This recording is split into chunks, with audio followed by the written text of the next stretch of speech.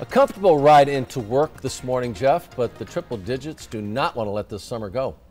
No, absolutely not. And today, probably going to be the hottest day that we have seen since about early August. Mid-70s for the morning rush, but 105 your drive home temperature, too shy of tying the record set back in 2000. And a bit of a breeze out there this afternoon, around 5 to 15 miles per hour, prevailing out of the east-northeast. Daytime highs in the 101 to 106 range across Metro Tucson. A remarkably hot day for mid-September standards under mostly sunny skies. Daytime highs roughly 10 degrees above average for this time of year, ranging from the low 90s in Bisbee to 107 out west in Ajo. High pressure parked near El Paso, cranking up the heat. Winds aloft still coming out of the southwest. A dry flow, no storms in the forecast.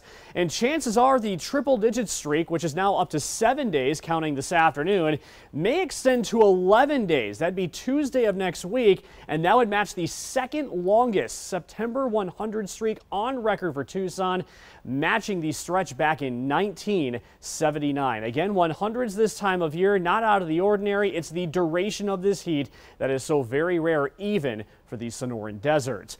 A faint glimmer of monsoon hope as we're heading toward the middle to latter portion of next week. Models hinting winds aloft shifting from the southwest to the southeast, pumping in some moisture from Mexico. I think by Wednesday we could see a couple of isolated storms here in Metro Tucson. That may continue into Thursday as well. That rain chance, though, at 20%, probably a better chance of scattered storms into the mountains and areas along the international border mid to late next week. With that moisture increasing, temperatures start to drop. Low to mid 90s in the forecast Wednesday and Thursday.